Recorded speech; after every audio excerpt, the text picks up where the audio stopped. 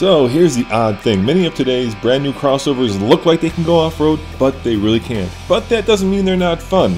So without further ado, here are our top 4 fun non-off-road worthy crossovers that we've driven this year, and one that certainly is off-road worthy. Give me a sec.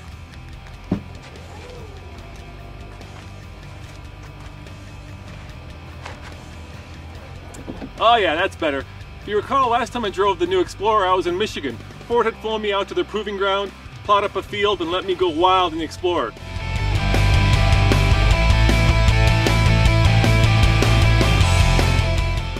And you know, it was a field, but now, as you can hopefully tell, I'm in Colorado, and we're gonna see if this Explorer is Colorado off-road worthy. Let's go check it out.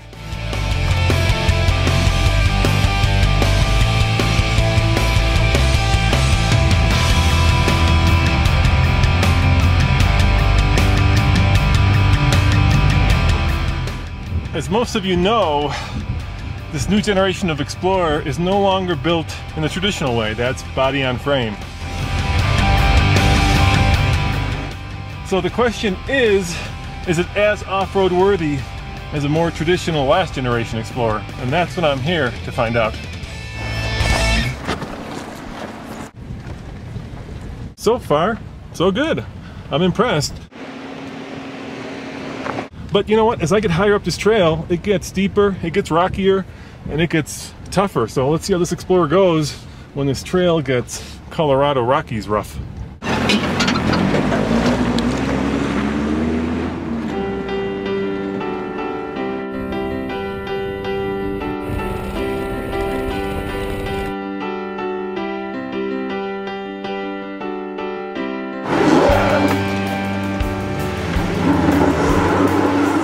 I'm officially stuck, and this isn't all that hard. I've got the car in rock and mud mode, and yet I can't get up this hill.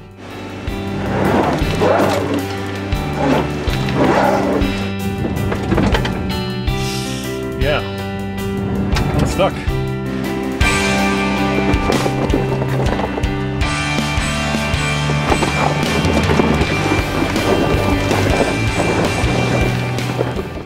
Well, that was unexpected. You know, I've taken the Land Rover LR4 up this, and I've taken the Jeep Grand Cherokee, the new one, up this, and all of them had no problems whatsoever, and yet the Explorer got stuck. What more can I say? Oh, I hit something there. The new Explorer is just too big, too heavy, too long, and yes, too civilized for serious off-road work. If you want a car that's good off-road in terms of snow and maybe a dirt road, look at the Explorer. But if you want to go on, you know, some of the tougher, all right, maybe not so tougher Colorado stuff, you're probably better off to go with a more dedicated off-road car. So while modern electronics like those in this Explorer can help you off-road, they don't replace traditional off-road virtues like higher ground clearance, higher approach and departure angles, off-road worthy tires, and of course, lockable differentials.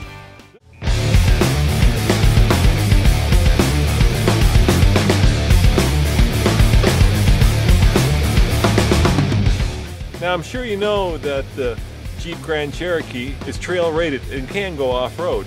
The SRT8 version, not so much. But here's the real question. Can this black Jeep behind me go on the track? Well, there's only one way to find out.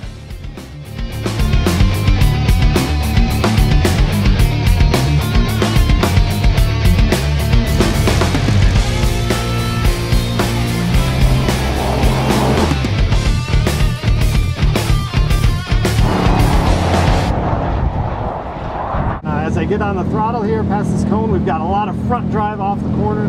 The car pulls nice and hard off it. I don't have to worry about anything stepping out. Get on the brakes here, grab the downshift. The Jeep will just tear up this thing. It's got all-wheel drive. Oh, you can feel that back end come around. Now you've got some massive brakes on this, right? 6-piston Brembos. Yeah, we've got the biggest in the company. It's a 380 millimeter front. That's 15 inches for the Americans. And it is ginormous. Well, I gotta tell you, this car, boy, it's really stable and fun. I mean, it's, like I said, it's a grin machine. I know, you can't see me, but I'm grinning behind this helmet.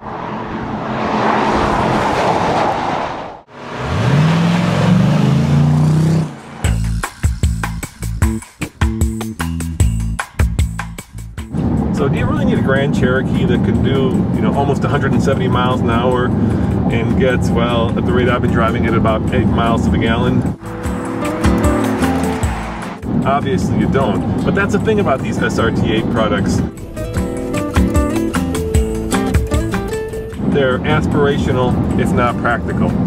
That's why you want them. I love the wheels. How big are those? They're huge. Look at those things, man. They're 20-inch wheels, but they're forgings. All SRT wheels are forgings, which means they can be very strong and we can take the weight out. They're actually very light. I'm going to get some grief from the purists because I've already had on the internet, we've had some discussions with our passionate SRT owners that really like the signature dual exhaust that used to be in the middle of the vehicle. But we were surprised by how many owners actually want to tow. You get this beautiful cover so you don't have this ugly hitch to look at, so we integrate it as well as we can. And we have put a 4-inch pipes on the vehicle that are actually finished in a cool black, in a really black chrome versus a typical bright. So it's kind of a nice little detail that's unique to this generation of SRT8.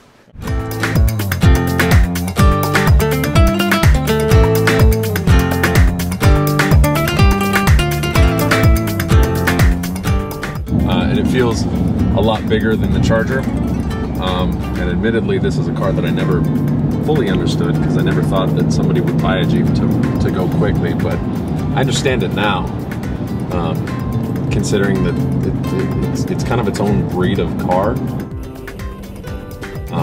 It feels really, really well planted and really, really firm. And when it's in this sport mode, you know, it really feels as good as that Charger does. I mean, what Jeep has Pirellis and Brembos and that exhaust note? I know, but I'm kidding. Listen to that. Oh yeah. All right, I have to admit, that was a hoot. Yeah, this is one badass Jeep. Would I want to take it off-road? No, I wouldn't. But on the track and perhaps on the Autobahn, I couldn't think of a better off-road worthy vehicle to take.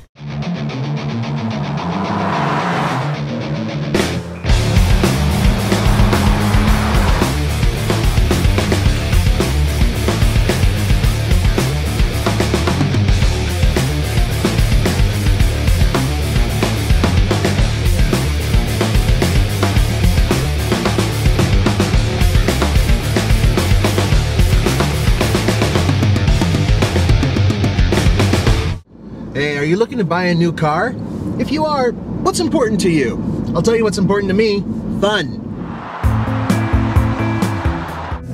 I'm shocked that Nathan likes a fun car, and you know, that's all fine and great, but I do like luxury. I can't help it. I like being a little bit pampered.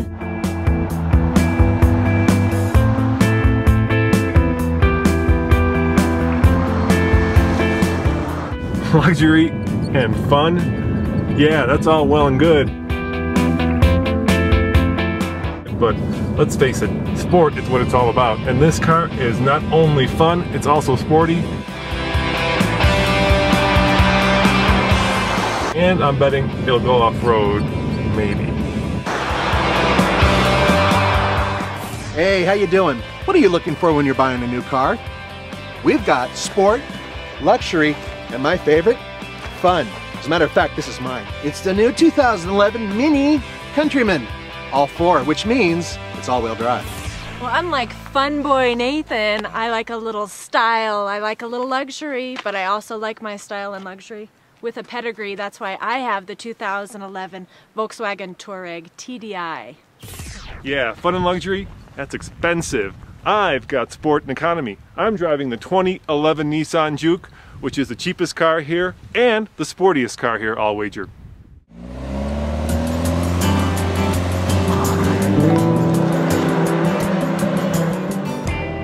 But here's what's cool about this car. It is all-wheel drive. It's an option.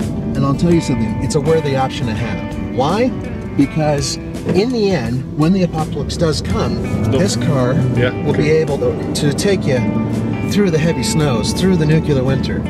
Snowpocalypse. Snowpocalypse.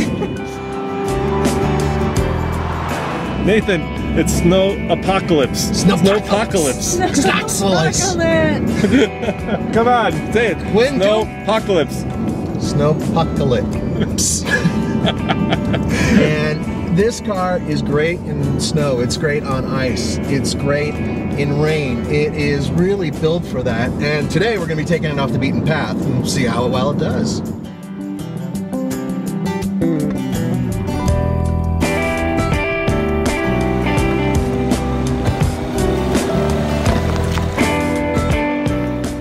So Nathan, how much ground clearance does this Countryman have? A little over 5 inches. 5 inches. Sarah, you thinking what I'm thinking? Big rock. What?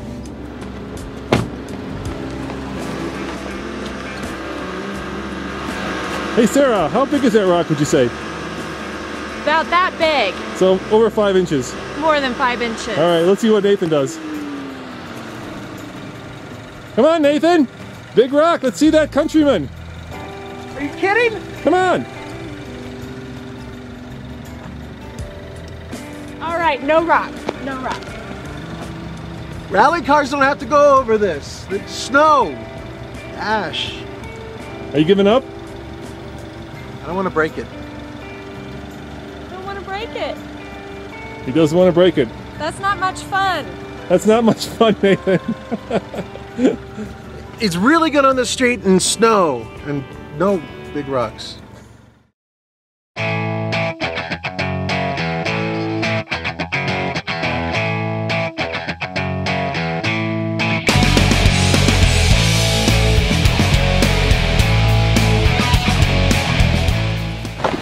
yeah, baby.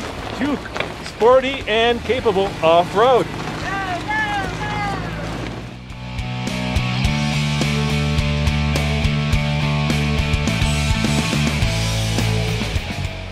All right, Roman, where are we now? I believe right here was where that 5-inch rock was that Nathan's Countryman could not cross. The fun killer. The fun killer. Does that seem right, Nathan? I was pacing myself. It really, yeah, that's right. Fun killer. It's not fun. It's good on streets.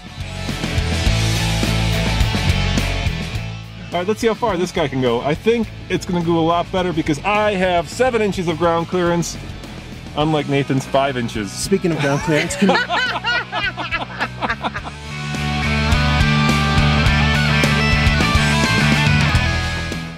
Speaking of ground clearance, can you go forward? Whoa. I think we're stuck. Oh, that's not good. No. No, I think that's about as far as we want Definitely to take not this. good. I think No. we should stop. What you looking at, Roman? It's a scratch. I think that's a juke. I think that's a juke scratch. I think 7 inches will only get you so far. I think you need something that's a little bit more off-road capable. I think so too. And luxurious.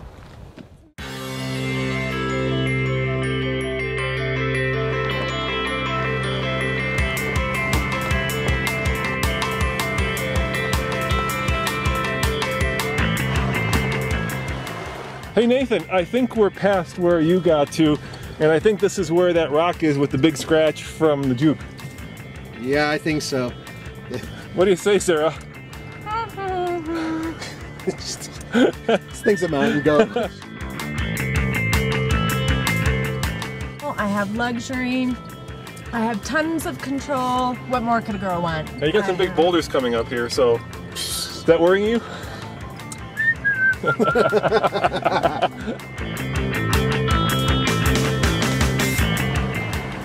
We're at the top of the trail, and as you can see, there's only one car here.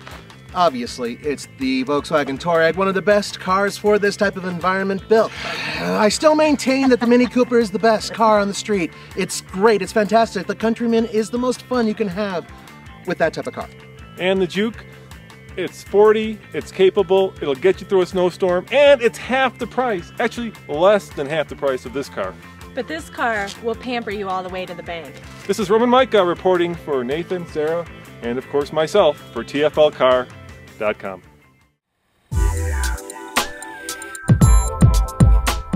It's a Panzer, can go anywhere.